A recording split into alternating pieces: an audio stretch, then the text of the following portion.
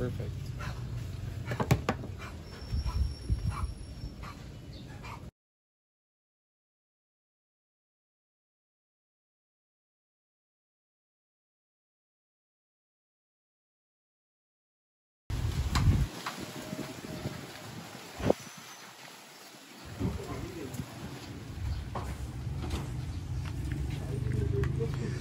So we formed the perimeter of the base dome. Okay, so here we go. So after a couple of hours toiling on on this particular mold, that's basically 36 inches and siguro 1/8 smaller. So I'll be putting a thin film of plastic here, and I'm going to put a layer of vermiculite mix, and then we'll let it cure for 3 days or a week. It really depends, and I'll bring it to the oven build area, which is around a couple of hours drive away from my location. So here, so this is your vermiculite mix base basically.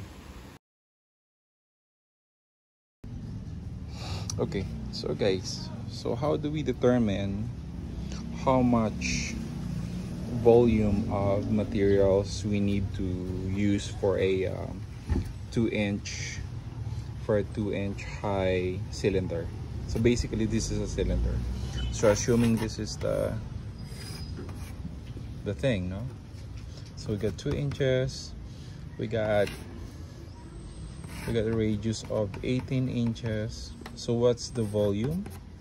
Is it by 2 RH? Okay, so assuming this is 3.1416 times 2 times height times 2 times 18, it's gonna be volume in inch. So yan ang ano natin. So it's, I think it's 201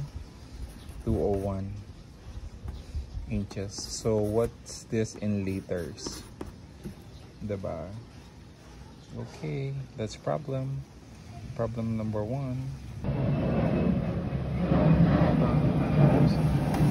26.2 inches is squared. So ano siya in liters? Tingnan natin. Okay, finally we made a cake. That's gonna be about 2 inches of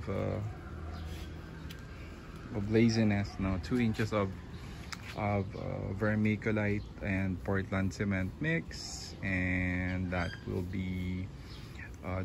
cure around 5 days or a week, and that will be ready for our oven build.